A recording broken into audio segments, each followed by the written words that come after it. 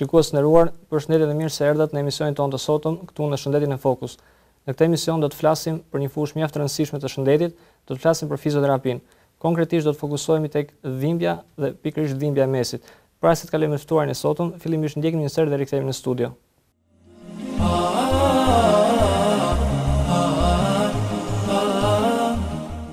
Qëndroni për një kohë të gjatë ulur, keni ndjesi para atije apo dhimbje rënduese të shpinës dhe mesit, merrni qetësues po nuk ju qetësojnë dhimbjen, kjo do thotë që nuk jeni të vetmit me këtë problem. Dhimbja e mesit është një nga shkaqet kryesore në botë që çon në destabilitet apo paaftësi, duke i penguar njerëzit nga puna dhe aktivitetet e tjera ditore. Studimet tregojnë që mesatarisht 8 në 10 persona përjetojnë dhimbje të mesit të paktën një herë përgjatë jetës së tyre. Qëndrimi i ulur në mënyrë të gabuar, ngritja e peshave, mungesa e aktivitetit fizik e të tjerë janë ndër arsyet më të zakonshme që shoqërohen me dhimbje mesi, që mund të jetë dhimbja akute të përsëritura apo kronike. Dhimbja e mesit shpesh mund të jetë kalimtare, por në shumë raste ajo mund të kthehet në një problem shqetësues kronik që kërkon zgjidhje. Prandaj, një nga mënyrat më të përhapura dhe efektive që përdoret sot për të lehtësuar dhe trajtuar dhimbjet e mesit është fizioterapia. Ajo është një fushë relativisht e re, por me zhvillimin shumë të shpejt për shkak të nevojës për t'i dhënë zgjidhje problemeve të ndryshme të shëndetit që lidhen me rehabilitimin fizik apo lehtësimin e dhimbjeve, siç është dhimbja e mesit.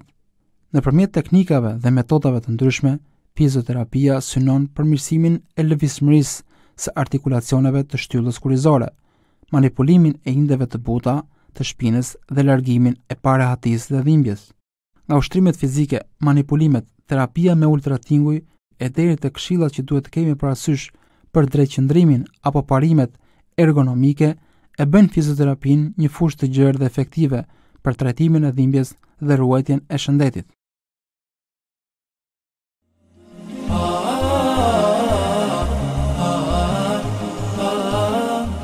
Atëherë jemi rikthyer në studio. Kam kënaqësinë të kem të ftuar Elsid Sulaj, fizioterapist. Elsid, përshëndetje dhe mirë se erdhët. Atëherë Elsid, do të fillojmë këtë bisedë të sotme. Fillimisht të ndalim pak tek fusha e fizioterapisë. Pse është kaq e rëndësishme dhe pse ka filluar si thua të zhvillohet në mënyrë mjaft të vrullshme në këto vitet e fundit? Po, atëherë fizioterapia është një degë shumë e rëndësishme në fushën e mjekësisë, e cila bën të mundur trajtimin e pacientëve për gjithë problematikat e sistemit muskuloskeletik dhe atij nervor.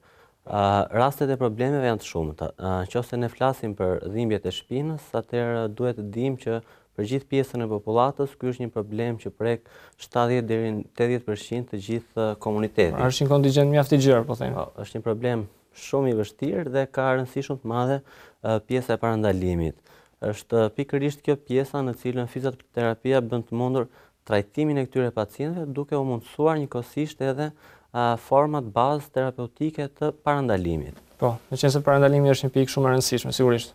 Po, është pjesa bazë, më mirë të mos ta kesh problemin se sa të mundohesh ta trajtosh atë. Po. Në vendin tonë fizioterapia është pavarësisht se fillimisht ka qenë në hapat e para të saj, ka ecur me ritme shumë të mëdha, pasi për shkak të formimit nga ana profesionale të shumë fizioterapistëve, me anë të teknikave të reja që ndiqen dhe realizohen për trajtimin e pacientëve, mund të themi se është e njëjtë me fizioterapinë që realizohet në shtetet europiane. Po, në çdo vend të botës sigurisht. Normal. Atëherë, meqense dhimbjet e mesit janë ndoshta një prej problematikave më të rëndësishme sa i përket shëndetit muskuloskeletik, cili është, po themi, shkaku kryesor i këtyre sëmundjeve, problemeve dhe si shfaqen? Atëherë këto probleme vlen të përmendim faktin që ndodhin në moshën 30 deri në 50 vjeç, kryesisht. Por kjo s'do të thotë se nuk mund të ndodhin në moshat më para kësaj kohe, por mosha 30 deri në 50 vjeç është mosha në cilën fillon gjithë problematika e dhimbjes së shpinës.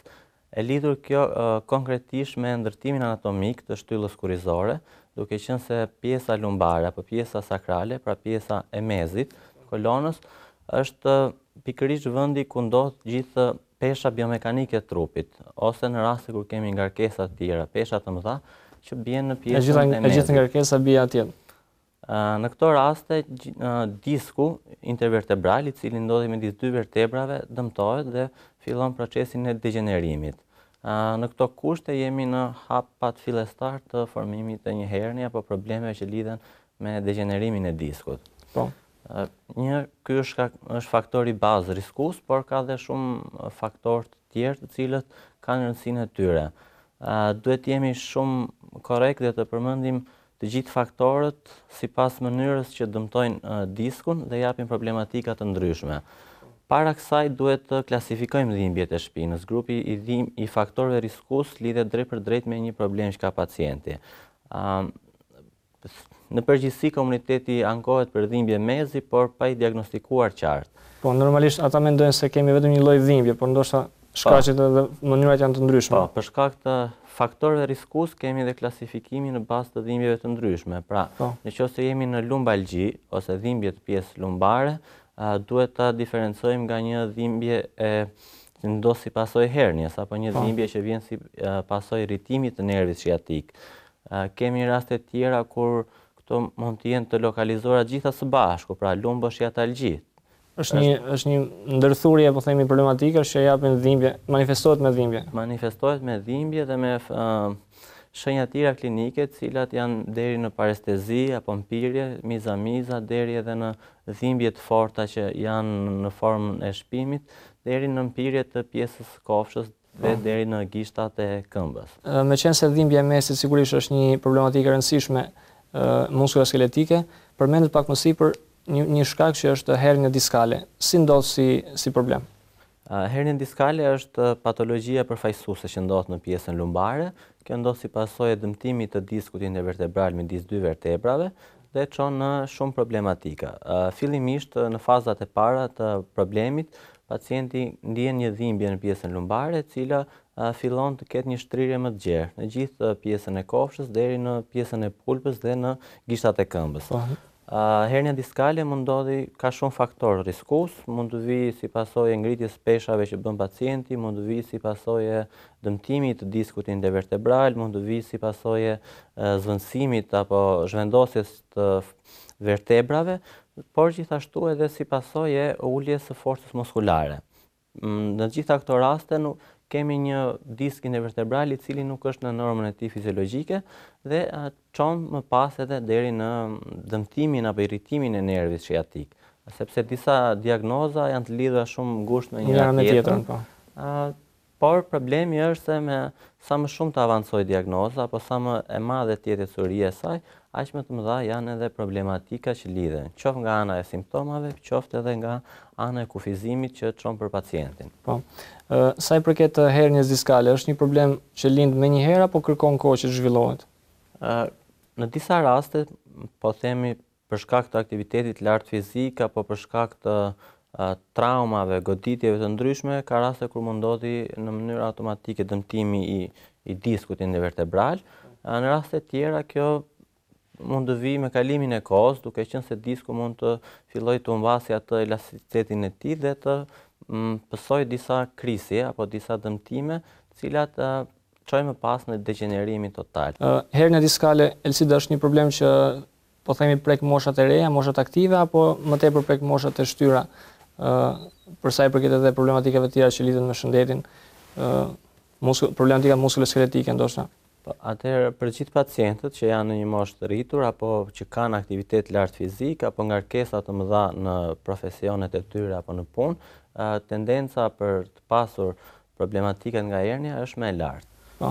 Kjo lidhet drejt për drejt me konsumimin e diskut dhe me ngarkesën që merr pjesa lumbare.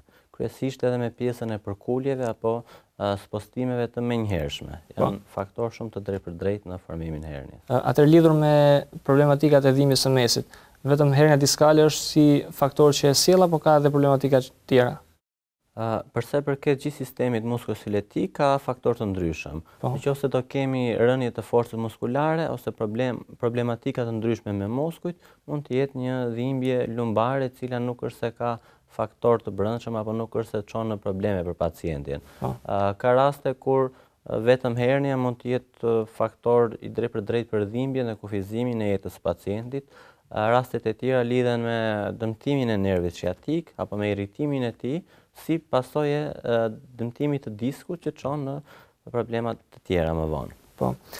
Po sa i përket, po themi, tërheqjeve muskulare që mund të ndodhin në muskujt e shpinës. Si mund të dallohen, po themi, dhimbjet që vjen nga hernia diskale në krahasim me dhimbjen nga këto arsye? Po, atëherë dhimbjet që vinë si pasojë e hernies diferencohen nga dhimbjet e muskujve. Dhimbjet e muskujve janë dhimbje cilat mund ndodhin për një kohë të shkurtër për shkak të ngarkesave apo lëvizje të papritur, aktivitetit të lartë fizik ose në raste kur ka mungesë stretching apo zgjatje të muskujve. Po. Kurse dhimbjet të cilat ndodhin si pasojë e hernies janë dhimbje që lokalizohen në pjesën përkatëse, në dermatomin ku ka ndodhur problemi, dhe shfaqen edhe me shenja tjera klinike, të cilat vinë deri në parestezi apo mpirje po të gjymtyrës, ekstremitetit posterior. Po. Një pyetje tjetër që është pothuajse, po themi, shumë e shpeshtë është problemi i nervit sciatik. Po. Si shfaqet si problematik, lidhet, po themi, me hernian diskale apo është edhe një problem i pavarur? Problemet që vijnë nga nervi sciatik fillimisht lidhen me irritimin e fijeve nervore. Në rastet kur nervi sciatik mund të preket nga disku intervertebral, jemi në këto faza kur dëmtimi nga hernia ka arritur maksimumin, është një hernie e cila gjendet në një grad shumë të vështirë dhe dëmton edhe nervin sciatik. Në këto raste pacienti ka të bëjë me një problematik shumë të madhe që e çon edhe deri në një kufizim të plotë të lëvizjes apo deri në një pozitë jo fort të favorshme për të, sepse nuk mund të bëjë dot lëvizje të ndryshme, ka një dhimbje shumë të madhe dhe kufizohet gjithë pjesa e gjymtyrës poshtme. Mund të shfaqet në njërin këmbë ose në dyja këmbët dhe bën për pacientin që të ketë vështirësi shumë të mëdha deri edhe në kufizim të lëvizjes. Po. Sa i përket nervit sciatik, është një nerv, po themi, ndoshta nervi më i gjatë i organizmit. Cili është funksioni, po themi, primar i tij? Funksioni i nervit është për të bërë të mundur inervimin e gjithë ekstremitetit posterior dhe për të dhënë impulse gjithë sistemit muskular. Prandaj ka një rëndësi kaq të madhe dhe në raste kur dëmtohet, problemet janë akoma më të mëdha. Më të mëdha, po. Për sa i përket simptomatikave, cila është, po themi, mënyra e shfaqjes së dhimbjes, po themi, dhimbjet e mesit që mund vinë nga hernia, problemet e nervit sciatik apo problemet tjera muskuloskeletike? Po. Në rastet kur ndodhin këto diagnoza, dhimbjet fillojnë me kalimin e kohës, në ditët e para janë të lehta, më pas këto dhimbje kanë një intensitet shumë të lartë, derisa arrin të bëhen edhe dhimbje shpuse ose mund të jenë dhimbje në formë gjilpëre apo thike në zonën përkatëse, ku është problemi. Janë dhimbje të cilat mund të vijnë re edhe në fazat kur pacienti mund të kollitet, mund të qeshi, mund të teshtitet, janë dhimbje që kanë një intensitet lartë dhe janë shumë shqetësuese për ecurinë e pacientit. Po. Më pas ka dhe shenja apo problematika tjera që lidhen edhe me organe ndryshme, sepse janë disa komplikacione që ndodhin në varësi të ecurisë që ka problemi. Mund t'i prekim pak më vonë në vijim atëherë. Ndërkohë, ndalemi pak përmendëm pjesën e simptomatikës. Këto dhimbja e mesit kryesisht ka faktora apo arsye që e shtojnë apo e lehtësojnë si dhimbje? Po. Fillimisht mund të themi që faktorët kryesorë që e çojnë në dhimbjen e mesit është e mira që pjesa e komunitetit duhet të ketë informacionin bazë për t'i parandaluar. Po. Pra, në gjitha rastet kur pacientët kanë një ngarkesë shumë të madhe në punë, kur kanë një pozicion të caktuar të mënyrës së qëndrimit, qëndrimi jo i mirë, rrinë në një kohë të gjatë në mënyrë të gabuar, kur ngren pesha që automatikisht bie në pjesën lumbare, kur kanë qëndrime në pozicione të ndryshme, po themi gjatë natës, kur flenë në aktivitete ndryshme sportive, ose kur kanë ngarkesa të mëdha, janë faktor tendencios që e favorizojnë dhimbjen, po. Po për sa i përket diagnostikimit, si procedohet, domethënë për të vërtetuar nëse kemi të bëjmë me një dhimbje që vjen nga hernia diskale, mund të jetë nga nervi sciatik apo shkaqe tjera? Po. Faza e diagnostikimit është pjesa bazë që ka rëndësi shumë madhe edhe për fizioterapistin ose për gjithë pjesën e personelit shëndetësor, por njëkohësisht edhe për pacientin që të identifikojë në mënyrë të të qartë kush është problemi i tij. Nga ana e fizioterapisë, ajo çfarë nevojitet më shumë është bërja e një rezonance magnetike, e cila diagnostikon në mënyrë shumë të qartë gjitha problematikat që mund të ketë pacienti, qoftë me strukturat kockore apo ato muskulare, për të pasur një informacion 100% shumë të saktë. Në raste kur pacienti mund të ketë dhimbje të vogla apo dhimbje që nuk janë shumë shqetësuese, mund të rekomandohet për të bërë edhe një grafit thjesht për të parë nëse ka ndonjë ngushtim të hapësirave vertebrale. Por pjesa baze e diagnostikimit është rezonanca magnetike. Po. Sa të shpeshta janë, po themi, në komunitetin tonë në Shqipëri, ndoshta në Kosovë, në rajon, si smundje, problematikat e dhimbjes, po themi dhimbjes mesit nga shkaqet që përmendëm, pjesa e hernjes apo edhe nervi sciatik? Problematikat në popullat fatkeqësisht janë në numër shumë të lartë. Në ditët e sotshme ndeshen edhe probleme të tjera të cilat më para nuk kanë qenë të njohura, por po themi nuk kanë qenë shqetësuese deri në këto nivele. Në vendin tonë, kryesisht edhe në rajon, vihet re që numri i personave që janë të prekur nga këto dhimbje është shumë i lartë. Kjo është me tendencë rritje, lidhur drejt për së drejti edhe me mënyrën e qëndrimit apo edhe me gabimet që persona ndryshme mund të bëjnë në aktivitetet profesionale. 70 deri në 80% të popullatës e vuan këtë problematik, por ka raste kur shoqërohet edhe me probleme në pjesë të ndryshme të trupit, siç mund të jenë dhimbjet e qafës apo probleme të tjera që janë bërë më konkrete. Po. Në praktikën tuaj, domethënë, cilat janë moshat më frekuente që vinë? Moshat reja aktive apo janë mosha më të avancuara? Normalisht moshat që personat që janë në një moshë mbi 40-45 vjeç, ka raste edhe pjesa e personave geriatrik, faktorët për të çuar në dëmtim të pjesës lumbare janë më të mëdhenj, sepse lidhet kjo automatikisht edhe me degenerimin e përgjithshëm, degenerimin e diskut, por edhe moshat e reja, nëse nuk mbajnë një posturë të drejtë apo nëse nuk kanë një kujdes të madh për mënyrën e qëndrimit, janë personat pretendent për të dëmtuar. Atëherë shikues të nderuar, do të kalojmë një ndërprerje të shkurtër dhe kthehemi pjesën e dytë.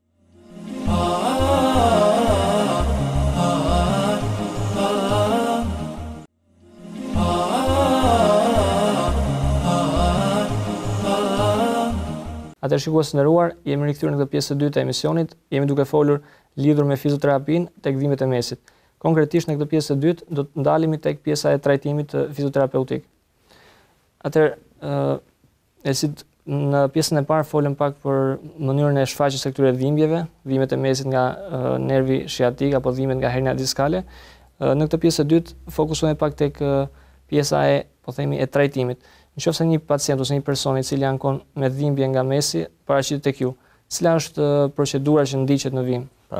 Në gjitha këto raste kur pacientët vinë në klinikë, fillimisht ne kërkojmë pjesën e ekzaminimeve mjekësore që kanë bërë dhe me anë të këtij rasti marrim një informacion të përgjithshëm për pacientin, duke plotësuar anamnezën dhe kartelën e tij klinike, duke parë ekzaminimet që ka bërë dhe më pas vazhdojmë me pjesën tonë e cila lidhet me realizimin e disa testeve për të parë se sa është ecuria e diagnozës, bëjmë një ekzaminim statik, një ekzaminim dinamik të pacientit, shikojmë gjendjen muskulare, prekim zonat lokale ku mund të ketë problematika, ekzaminojmë pjesën e sistemit muskular, derisa të kemi një informacion shumë të qartë për mënyrën se si do ndjekim trajtimin. Po.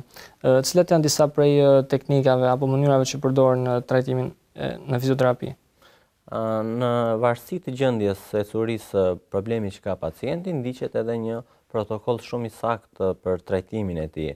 Këtu duhet jemi pak të qartë për çdo pacient, protokolli ka disa ndryshime të vogla, varet nga gjendja e pacientit, si është ecuria e tij, varet nga pesha, varet nga problemi që ka, nëse ka disa probleme që janë të ndërlikuar me njëri tjetrin. Ndoshta problematikat e tjera shëndetësore që mund të ketë, smundje të tjera. Dhe në këto raste ne përcaktojmë një trajtim fizioterapeutik i cili është shumë i personalizuar për pacientin. Si bëhet ky trajtim? Fillimisht, nëse pacienti vjen me dhimbje, në pjesa kryesore që do të bëjmë është të qetësojmë dhimbjen. Pra këtu përdorim krioterapinë, që është pjesa bazë për të eliminuar dhimbjen akute që mund të ketë pacienti. Kjo aplikohet me anë të disa pakove të ftohta që mund të jenë me xhel, me akull dhe mund të vendosen në pjesën lokale, por duke pasur kujdes që të mos ketë një djegje të shtresës përfaqësore të lëkurës.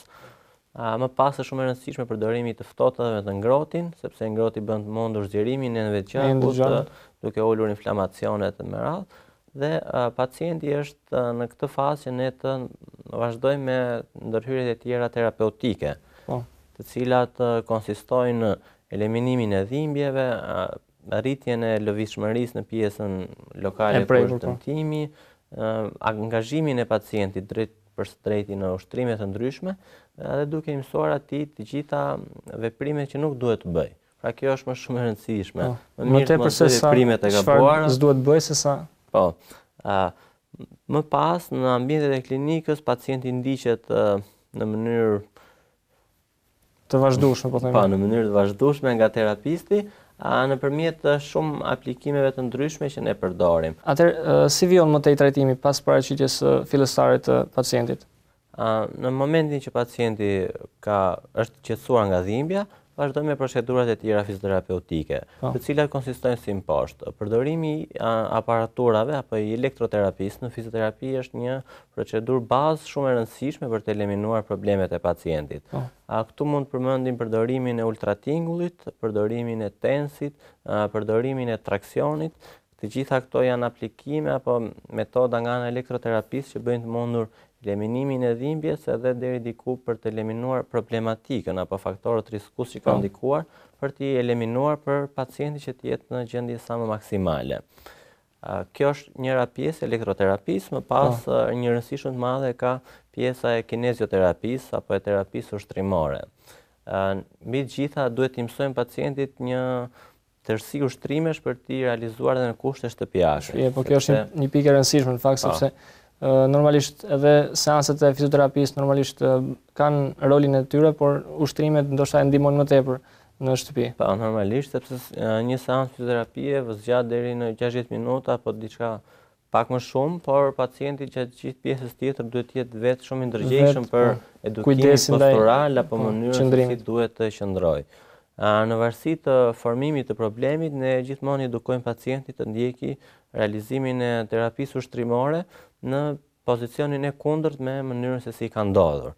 Që do thotë për pacientët me hernie, në shumicën e rasteve, kur herniet janë pjesën posteriore ose në pjesën e pasme, ne i rekomandojmë të bëj ushtrimet që në fokusin bazë kanë ekstensionin apo shtrirjen e trupit.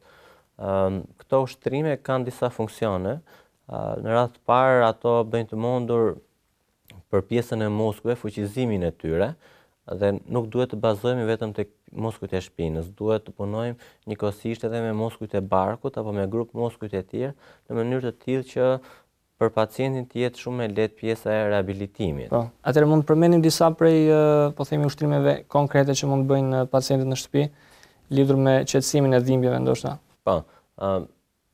Për mendimin tim profesional, fillimisht për pacientin rekomandohet që këto ushtrime t'i bëjnë në klinikë bashkë me fizioterapistin për të parë ecurinë apo gjendjen e cilën është, më pas t'i edukohet nga fizioterapisti kjo lloj terapie ushtrimore dhe ai ta ndjeki në kushte shtëpiake.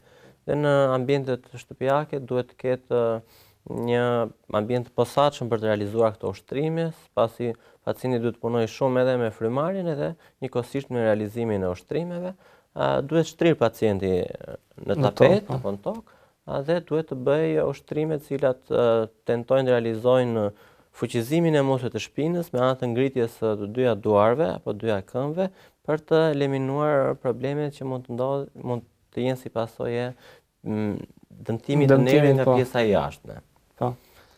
Ushtrimet janë shumëta në këtë fushë. Normalisht është aspekti praktik normalisht. Do mundohemi t'i konkretizojmë në ambiente klinike. Këtu mund të përmendim edhe ushtrime të tjera që realizohen në ambiente ujore apo në pishina. Disiplinë kjo e cila është pjesë e hidrokinezi terapisë dhe është shumë e rëndësishme për pacientët kur janë në fazat të avancuara. Por edhe këto kanë rëndësinë e tyre sepse në ambiente ujore është mungesa e forcës gravitetit dhe shumë herë më lehtë për pacientin realizimi i këtyre ushtrimeve. Atëherë, sa i përket po themi numrit të seancave, sa kohë duhet paraqitet një pacient tek fizioterapisti për të vijuar trajtimin në mënyrë sa më adekuate? Në rastet kur pacienti vjen i diagnostikuar dhe ka marrë rekomandimin e mjeku specialist, aty është i përcaktuar numri i seancave, por në rastet kur problematiket nuk janë shumë të mëdha, kur pacienti ka dhimbje të lehta fillestare, numri i seancave është 10 deri në 15. Për të parë në këtë kohë për të parë ecurinë e tij se si do jetë. Këto kryhen po themi ditë pas dite apo kanë një ndërprej? Jo, mund t'i realizojmë një seancë për çdo 2-3 ditë për të parë edhe ecurinë e pacientit dhe mënyrën se si e suporton organizmi këtë lloj terapie. Një pikë e rëndësishme në fakt është edhe pjesa e në momentin që një pacient vin në grada shumë të avancuara të sëmundjes, problemi i hernies diskale dhe aspekti fizioterapeutik është i vështirë. Si procedohet? Ka mënyra po themi kirurgjikale apo operacione që mund të realizohen? Po, në këto raste pacienti kur hernia është në gradën e 3 ose më e avancuar, pacienti nështrohet të ndërhyrjes kirurgjikale që realizohet nga neurokirurgu, por më pas duhet që sërish të rivazhdoj me pjesën e terapisë fizike për ta rikthyer atë në aktivitetet fizike. Si mund të realizojmë këtë me anë? Po, një pjesë e rëndësishme në fakt është pas operacionit është edhe roli fizioterapisë. Po, sepse në këtë moment është eliminuar dhimbja dhe për pacientin është shumë e lehtë pjesa e aktivitetit fizik apo mënyrave të ndryshme të realizimit terapisë ushtrimore. Atëherë, Elsid, pas ndërhyrjes kirurgjikale apo operacionit, sa e rëndësishme apo cili është roli i fizioterapisë në trajtimin sa më të mirë të ndoshta pas dhimbjes, problematikave të tjera që mund të vinë? Atëherë në gjitha rastet kur pacienti i është nështruar ndërhyrjeve kirurgjikale, është shumë i rëndësishëm vazhdimi i seancave të fizioterapisë për të mundësuar rikthimin e pacientit në aktivitet, por kjo që duhet ndodhi në mënyrë graduale.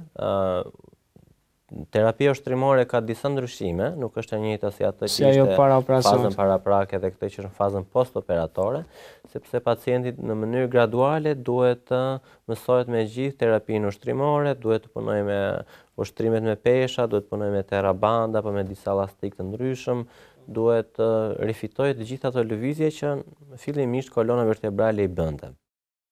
Cilat janë disa prej ndërlikimeve, po themi, më serioze që mund të vinë për shkak të problematikave nga hernia apo nervë sciatik e tjerë, nëse nuk trajtohen si duhet apo kapen në një fazë të vonshme? Atëherë në rastet kur pacienti ka këtë diagnozë, hernie diskale ose nervin sciatik, ecuria e diagnozës është në mënyrë progresive duke u bërë më problematike. Pacienti nuk preferon të eliminojë aktivitetet fizike të mëdha apo nuk e ndjek problemin që ka. Fatkeqësisht kjo çon deri edhe në probleme shumë të mëdha që lidhen me paralizë të plot apo humbje të aktivitetit lëvizor për sa i përket ekstremitetit poshtë. Sigurisht problematikat e dhimbjes së shpinës kanë një rëndësi të veçantë, normalisht sepse janë shumë të përhapura, por meqenëse edhe minutazhi jonë është i kufizuar, ndalin pak tek pjesa e këshillave apo po themi masave praktike që mund të ndjekin po themi popullata e përgjithshme. Atë për gjithë komunitetin ka disa rekomandime për një jetë sa më shumë të shëndetshme nga ana e aktivitetit fizik, një jetë e mbushur me aktivitete sportive, duke parandaluar pozicionimet e gabuara në ambiente pune për një posturë sa më të drejtë në kushtet normale fiziologjike. Dhe ka dhe disa rregulla të tjera për të cilët pacientët duhet të jenë të përgjegjshëm për sa i përket mirëmbajtjes së pjesës kolonës. Të flenë po themi në shtrat të fortë, i cili nuk lejon që trupi të marrë formën e shtratit. Te gratë, një këshill tjetër mund të ishte mungesa e përdorimit të takave, ose mos t'i përdorin takat sepse pesha biomekanike bie në pjesën lumbare dhe bën të mundur që dhimbja të jetë më e madhe. Në rastet kur pacientët duhet kenë të bëjnë me lëvizje që janë për përkuljen e kolonës para, po çtyllës kurrizore përpara, duhet t'i shmangin këto dhe duhet të mbledhin pjesën e gjunjëve për të bërë ngritjen e një këshill tjetër është mbajtja e brezit për në raste kur pacienti ka për të ngritur pesha të mëdha, por kjo është vetëm në orarin e punës apo për një kohë të shkurtër sepse më pas bën muskujt e embelë të mos kenë atë funksionin e tyre bazë. Rekomandohet noti, ky të jetë not shpinë dhe një po themi tërësi ushtrimesh të ndryshme që pacienti mund të realizojë. Po. Sa i përket po themi si problematik, ka shërim, mund shërohet apo kthehet në problem kronik që her pas here mund të rikthehet edhe pas trajtimit? Në rastet kur jemi në fazat e para, apo kur kemi probleme që lidhen vetëm me pjesën muskulare, janë probleme të cilat mund të eliminohen, apo kur ka kontraktura një pacient, janë probleme që me anë të terapisë fizike mund të eliminohen. Në rastet kur kemi irritim të nervit sciatik për vetëm probleme të vogla, apo që mund të jenë vetëm në një zonë caktuar lokale, edhe këto deri diku marrin një rehabilitim të plot. Në rastet kur është pjesa e dëmtimit të diskut intervertebral dhe degenerimi i tij është i plot, atëherë pacienti nështrohet vetëm ndërhyrje chirurgjikale si metodika më e suksesshme. Meqense kemi ardhur në fund të emisionit, ju falenderoj doktor që ishit me ne. Faleminderit për këshillat. Atëherë shikues të nderuar, kemi ardhur në fund të emisionit të sotëm, duke ju falendëruar që na ndoqët, shihemi në emisionin e ardhshëm. Deri atëherë mirupafshim.